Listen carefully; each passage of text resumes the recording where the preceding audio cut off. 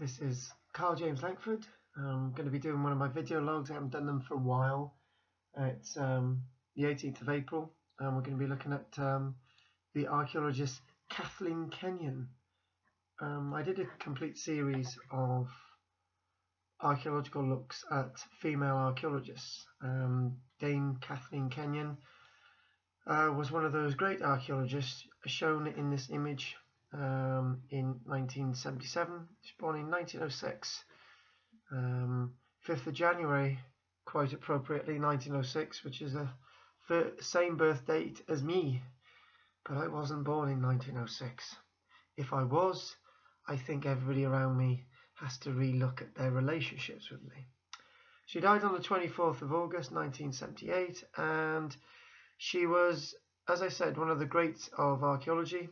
She's basically known for her excavations in Jericho and Jerusalem, and she co-excavated one of the first female archaeologists to excavate in Britain, the Jewellery Wall, alongside Sir Mortimer Wheeler, and very much an academic. Kathleen Kenyon first has to be seen against the backdrop not of a academic, not just because of her academic achievements, but because she is a great female archaeologist. Her father, Frederick Kenyon, a great biblical scholar, and one of the directors of the British Museum, really inspired her. And she very much grew up in an atmosphere, a landscape of archaeology. Kathleen was very much a tomboy, but she was very much the archaeologist as well, determined that she would be seen by her father as being well educated, and she studied very much in Oxford, and Oxford was where she became an archaeologist, and she graduated in 1929.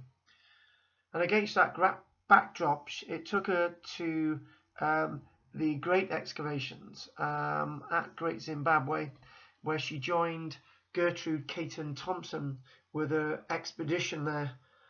And she was very much enticed then by Sir Mortimer Wheeler.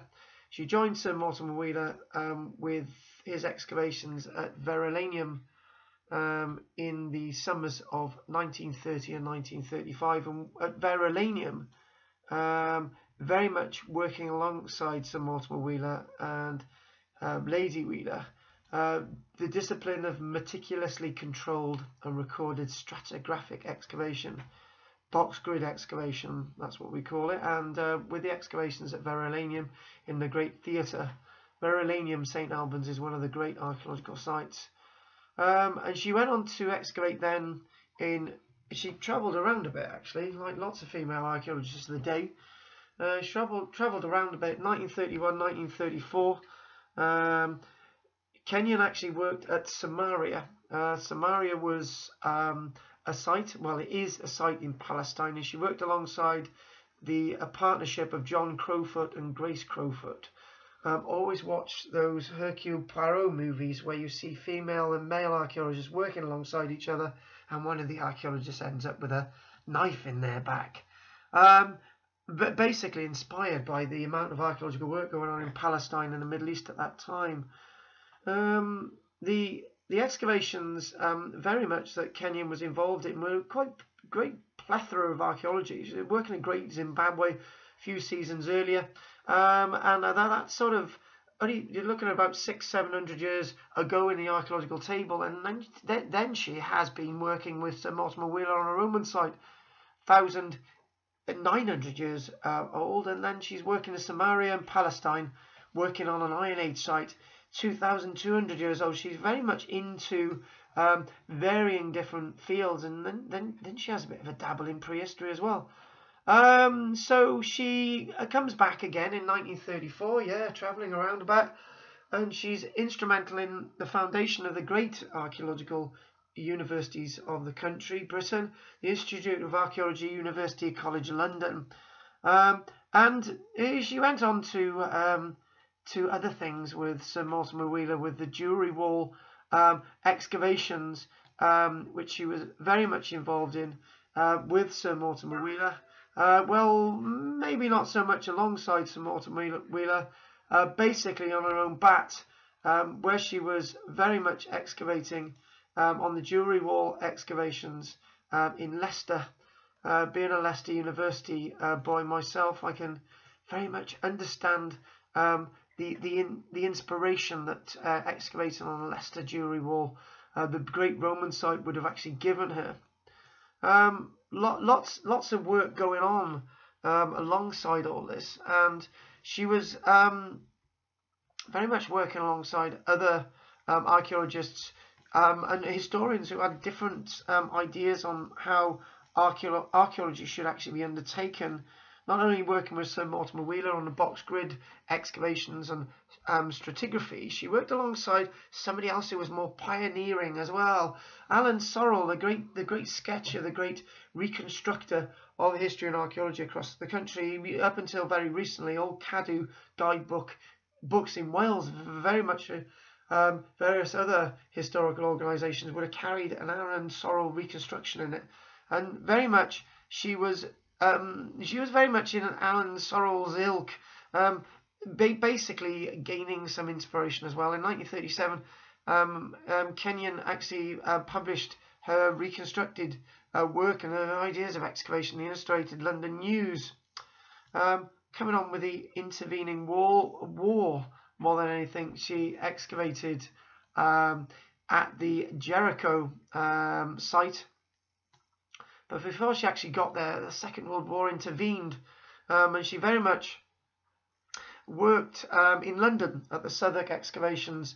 But as the war intervened, she became very much one of these individuals who was in the post-war archaeological ilk, visiting sites such as Sam Bratha in Roman Libya. At that point, eventually, she went on to work with the British School of Archaeology in Jerusalem, working on the Jericho excavations.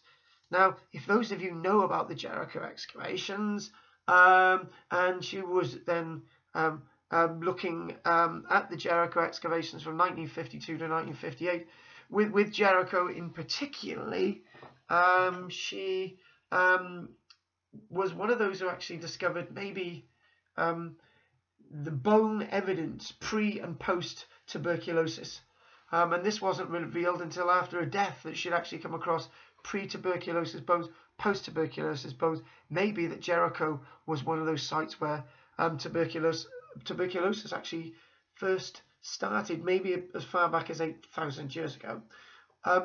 Working again in a great range of historical periods. She was working on an early Bronze Age walled city. So we're looking at going back at least 4,000 plus years. Very much into a stratification of pottery. Very much into looking at the pottery to really glean an idea of sequencing and maybe able to understand that very sequencing, to understand phases and changes, maybe linking in with the Bible.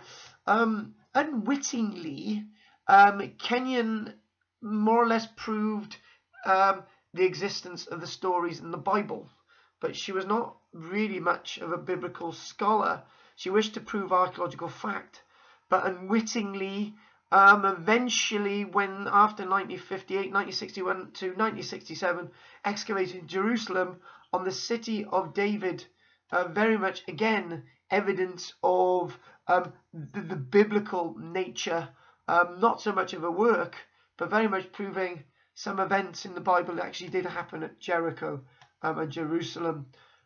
So very much unwittingly assisting biblical archaeologists. It can be said that leading light the importance of her archaeology and her understanding of archaeology. Just a bit of a quick quote, really. Here's a quote. The first event was the refinement of stratigraphic techniques that Kathleen Kenyon's excavation at Jericho catalyzed. The strict separation of earth layers or archaeological sediments also allowed the strict separation of ceramic assemblages, basically sequencing, looking at that stratigraphic sequencing to actually prove historical events, putting everything into date order, was very much in her ilk as an archaeologist. Very much in her later years, Kenyon didn't go on forever, as most archaeologists, most of us never go on forever.